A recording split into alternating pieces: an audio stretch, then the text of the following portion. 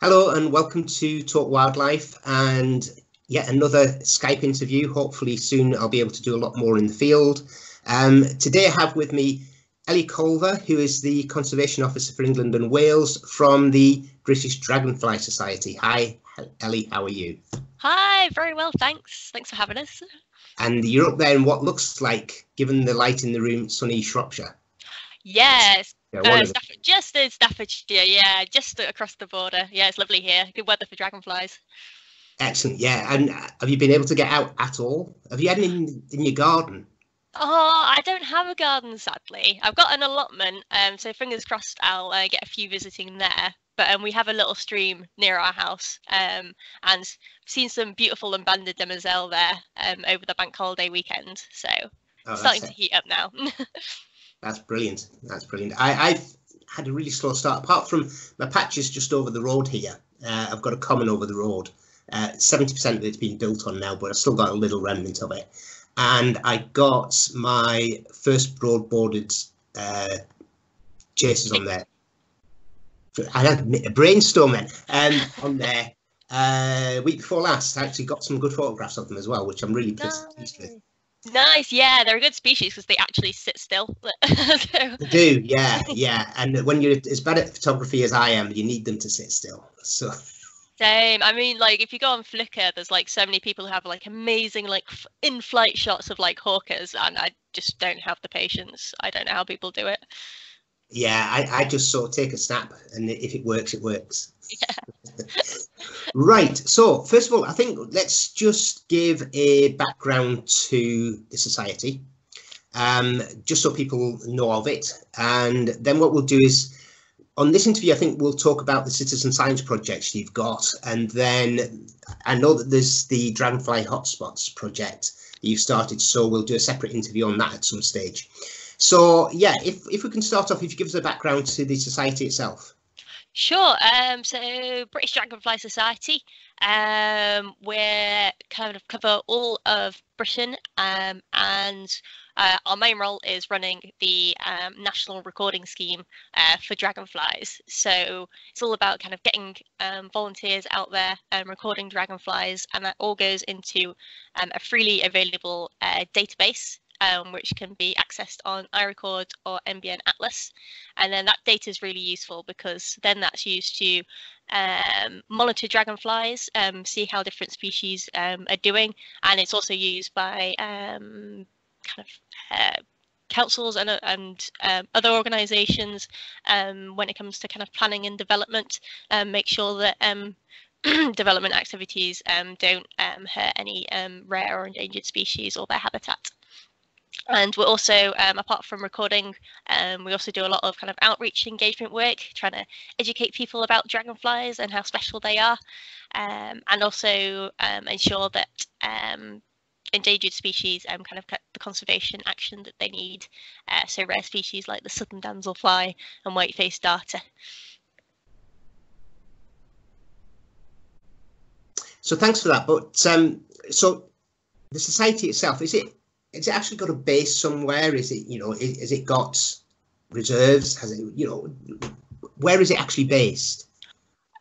We don't really have a base, so our staff are all scattered about, but what we have is a network of county dragonfly recorders. So each county has a recorder who kind of oversees the recording in that area. So when all the records come in, they're the ones that kind of filter through them and make sure there are no anomalies coming through, any wacky sightings. And we also have trustees and other volunteers kind of scattered around, and they all kind of work independently to run kind of field course meetings, training courses, and other kind of engagement events. So we're very much a volunteer-led charity. Yeah, and I know through sort of reading your website and obviously getting your brilliant magazine and journal from being a membership, from being a member, really good. I don't know why I keep talking over there. You think that people were over there, but they're not over there. You're over here. So yeah, become a member. It's great.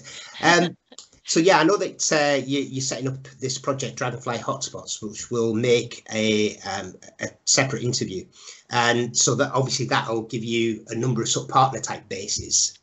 So as I say, we will cover that again, but from this point of view, you've mentioned volunteers. Volunteers are clearly extremely important to you, as they are for a lot of conservation organisations, and you rely a lot on sort of citizen science type projects. So what I'd like to do is just touch on a few of them, starting off with the big one, which is Dragonfly Watch. So can you explain to us what Dragonfly Watch is, and roughly how people can take part in it, and then how they can find out a bit more, and then, you know, they'll be able to maybe get involved in that, because it is a great project. Sure. So Dragonfly Watch is really kind of our main kind of rookus coding scheme, and all the data from that goes into and towards BDS publications. So we had our 2014 Dragonfly Atlas, which maps the distribution of all UK species. And we are currently working on the State of Dragonflies 2020, which is going to be an update of that, because of climate change and kind of human activities, dragonfly distribution the distribution of different species is kind of changing quite rapidly. We're seeing a lot of new species kind of coming over from the continent, so that really means that we have to kind of update the maps quite regularly. Fingers crossed it'll still be done for this year. Obviously the lockdowns kind of put a bit of a spanner in the works, but hopefully that'll be out. But basically any data, any sightings that people submit to the BDS recording scheme, that goes towards our atlases. But the main activity of Dragonfly Watch is called Adopt a Site. So basically this involves visiting a local wetland, one of your local wetlands, 3 times throughout the dragonfly season, so that's May to September, and doing a very simple species list. So just listing all the species that you can see. So this is a great activity for people who are familiar with kind of common species but are wanting to kind of learn a bit more and learn to kind of identify new species. And obviously if you're wanting to take part in this activity, sunny days are the best days to see dragonflies, so that's when we ask people to go out and complete the survey. And you can register your site that you want to adopt by going to the Dragonfly Watch section of the BDS website under recording. Excellent. And you mentioned their training, and you know, clearly there might be a lot of people that have, because of lockdown and because they couldn't sort of go far, started looking at dragonflies a little bit more, maybe noticing them in the garden and stuff. So what level of people, first of all, are you looking for to participate in Dragonfly Watch? You know, how experienced should they be? And for those that don't feel they are as experienced as that, what kind of training is there? How can they get some help? So if you're just a beginner and you're just starting to learn about dragonflies, I mean, any sighting, any records that you send into the BDS goes towards our publications. So any records that you send in are valuable. For a doctor site, that's probably kind of a mid-level range. You're familiar with kind of more common species, and you're just kind of getting to grips with the more unusual species. And for people who are wanting to learn more about dragonflies and identify dragonflies, we have a identification tool on the BDS website that we're currently developing. We have pages for each species. Most of them have identification videos as well. And at the moment, our chairman has been very hard at work and working on producing guides to dragonflies in your garden for kind of each season. So we've just produced the one for June and July, and that's available on the BDS website under the news section. Great. Well, what I'll do is obviously under this interview, I'll put links to various pages on your site, and then people can get involved in that, because dragonflies are amazing anyway, so you should be watching them. But if you can record them at the same time, all the better. So let's talk about a couple of projects that you've got open at the moment that are about individual species. Number one is the white-legged damselfly. So first of all, can you start off by telling us sort of roughly where you could find a white-legged dragonfly? And I'm not taking it down to sort of actual habitat, but, from your atlas, which I have got, and it's upstairs. I should have brought it down. I could have answered the question myself. Yeah, so give us an idea of sort of white-legged damselfly. Whereabouts is it? Is it, because I know the next one we're going to talk about, northern damselfly, has got a specific region. But what about white-legged? So white-legged damselfly, that's a species that you can see in England and Wales. Sadly, Scotland misses out on this one. For now, with climate change, you never know. It might be up there at some point in the future. But south of England, middle England, as far north as Derbyshire and Stafford. I'm Staffordshire. I'm like right on the tip of the species distribution. So it's a bit harder for me to find the species, and basically as far west as Powys. Unfortunately, Norfolk does miss out on this one, but they have enough other species. So, yeah, don't want to be greedy. I know. And while it's not, it can be occasionally seen in quite a high abundance. Generally, it's not a particularly common species. So while it does have quite a wide distribution, it's not often seen in large numbers, apart from the occasional instance when you get kind of a big swarm of them. And what's the objective of this particular piece of citizen science? What is it you're trying to achieve? So white-legged damselfly, this is a species that our county dragonfly recorders raised some concerns about. It appears to be disappearing from some of its historic strongholds, but at the same time, unfortunately, it's an under-recorded species, and we're not quite sure whether that's just because it lives along rivers, and rivers aren't always the most exciting places to go dragonfly watching, so our volunteers often go to kind of more exciting kind of ponds and lakes to record dragonflies. So what we're doing with this project is to try and kind of increase the profile of the species to get people looking out for it, and basically update our distribution maps to try and work out what's really going on with the species, and is it in decline within its current distribution. Right, okay, and I mean, that's great. Yeah, I live in Norfolk, so I'll have to travel to find it. So we'll have to wait for the lockdown to be over. It's one that I haven't seen yet. I have seen one that we're going to talk about in a minute. But before we do that, I haven't seen a northern damselfly either, and for good reason. So first of all, what's the range of the northern damselfly?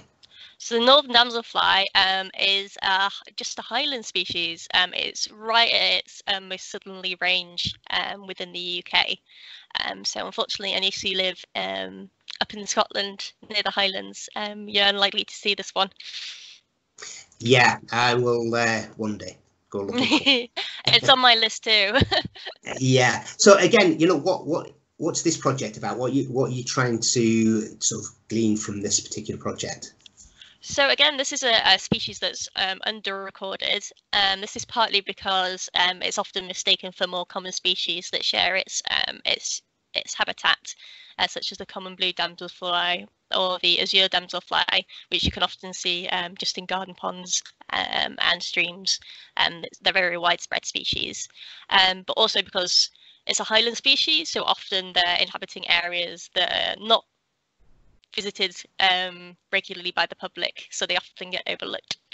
Mm-hmm. So really we're trying to kind of identify what's really going on with the species distribution. Is it more widespread than we think, or is it on the decline, in which case we need to kind of put in more safeguards for the species?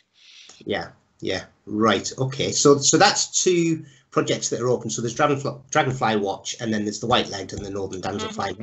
Now, the next one I want to talk about is your clubtail research, and that's closed now, and you do have some findings from that. So it'd be great if you could share some of the findings on the clubtail. I know that one of the hotspots is the River Dee in Chester, or around Chester, because I've seen them there and photographed them there, thank goodness. Well, So yeah, very, very lucky. So yeah, so I got them there. So give us a little bit of a background about sort of the project and then some of the findings. Sure. So the common clubtail is a river species. It only breeds on kind of slow-flowing lowland rivers, and it's quite an elusive species. When you see it, it's quite catching. It's a kind of a medium-sized black dragonfly with yellowy green stripes. So when you see it, it's like there's nothing else like it, kind of living on rivers in the UK. But the problem is that as an adult, it spends most of its time up in the woodlands, up in woodland areas, away from its breeding ground. So it's very hard to kind of see a map as an adult, which means, again, it's an under-recorded species. But it's also a species that's known to be very sensitive to issues such as water quality, disturbance on rivers, such as dredging. So there were concerns that the species was potentially on decline, but we just didn't have the data to know kind of where its existing populations were and where it was declining. So the aim of the Clubtail Count project was to update our distribution maps for the species. And to get around the issue of not being able to find it as an adult, we got volunteers to look along riverbanks looking for exuvia, which are the shed larval exoskeletons that are left behind when the aquatic larvae turn into an adult. So the larva will crawl out of the water onto the riverbank or onto some vegetation, shed its larval skin and fly away, leaving the exuvia behind, and those can be collected. And thankfully the common clubtail exuvia is really obvious and easy to identify because it's got a really flat, squat body and this weird kind of pointy head. So it was quite fun. Volunteers really enjoyed it. It was kind of like a weird treasure hunt. So we ended up having almost 200 volunteers who walked over 200 miles of riverbanks between 2017 and 2019, looking for the species along their local rivers. And this is a species that can be seen, which emerges in June through to July. And I think between them, they recorded almost 2,000. So that was mostly exuvia finds, which they collected. And then from that, we kind of plotted the distribution of their records and compared it to historic records. And it was really quite interesting, kind of the changes that we'd seen. So some rivers were doing really well. Like you said, the River Dee has a really strong population. And if you go to Holt Castle on the River Dee, the banks of the River Dee, you can see a giant common clubtail sculpture that's been installed, which is really impressive. I need to get up there and have a look at it. Near me, the River Severn, all the way up the River Severn past Shrewsbury, population's doing really well there. But there were some quite concerning findings as well. For example, the River Dee, the common clubtail, what used to be found along the River Avon, but we only got one sighting from the River Avon within the 3 years. And also no common clubtail were found on the River Kennet, and also the distribution of common clubtail on the Thames seems to have become quite restricted. However, there is still quite a good population near the River Goring if you're down that way and want to see them. Right, okay, and what you've touched on there is something that I know in the next interview we're going to talk about dragonfly hotspots, but I think what we'll also do is we'll talk about basic conservation of dragonflies and how they're doing, because obviously you've painted a picture there of the clubtail. It'd be interesting just to get an overview of some of the other species and some of the sort of the new ones and some of the ones that are struggling a bit. I know things like the willow emerald sort of coming to the country and doing quite well. So yeah, we'll cover that in the next. So before we end this one though, just a very quick question for you, because I was involved in this particular project very loosely. It sounded really grand. I was involved. So yeah, and I did very little, but carry buckets and stuff like that. But all important work. Yeah. So the re-release of the white-faced darter into Delamere Forest. I worked on that with Vicky and then with Chris, and then moved to Norfolk. So never really saw any sort of, well, any white-faced darters in Delamere for a start. So how's that gone? How's it going? So good. The good news is that the species is now a breeding population, and that was confirmed last year. They managed to find some exuvia of white-faced darter within the pool where they were released. So it's now gotten to the point in time where we know that the adults that are emerging aren't the species that were introduced. These are the species. These were individuals that developed from eggs laid from the introduced individuals and have developed as larvae within the pool in Delamere and have emerged and successfully completed their life cycle within the pools within Delamere. So that's really good news. Numbers, unfortunately, were very low last year, partly just because it was a really, really wet and cold May, which is kind of their main emergence period, and numbers of dragonflies in general were very low last year in Delamere Forest. But that's not to say that next year they won't bounce back. Insect numbers always kind of fluctuate quite significantly, and that's just the way they are. So fingers crossed, if we get some kind of it's been quite nice weather this May, so fingers crossed if the volunteers have been able to get out and survey, then we'll have an increase in numbers. But the volunteers there are doing an amazing job. I have seen the pictures, and looking for the dragonfly exuvia, it doesn't look like a fun experience, kind of wading through the sphagnum in your waders. It looks like quite a difficult task, which you probably experienced. And also they're doing quite a lot of habitat enhancement work for them as well, so cutting back trees around the breeding pool to increase kind of the sunlight coming into the breeding area, because dragonflies love sunbathing, they love warm conditions, and they've also been cutting rides through the trees to try and connect other potential breeding pools, so hopefully the species will kind of spread and create a network of populations within the forest area, which would kind of mimic the populations you see up in Scotland within the forests up there. Excellent, and I must make a point of getting back up there at some stage to see them. Yeah, totally. Have to plan it in. Yeah, definitely, because I know that when I was working with Vicky, I'd moved and I was still in touch with her, and the first one she saw got eaten by a sparrow. So that one didn't go down too well. But hopefully since then, you know, the numbers have picked up.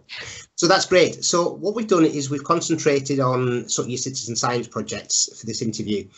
In the next one, we'll talk about dragonfly hotspots in particular, but we'll also talk a little bit about sort of some of the sort of conservation issues surrounding dragonflies and generally how they're doing. You mentioned the sort of fluctuation in numbers, so they can bounce back, but we'll talk about that and what potential threats there might be and various other things, I'm sure, because I always go off on a tangent in the next interview. But for now, that was really great. It's you know, the people that get involved in citizen science, you know, you can't underestimate, you know, them and the volunteers. They do fantastic work, and a lot of conservation organisations couldn't survive without them. So thank you to them, and thank you to you for your time.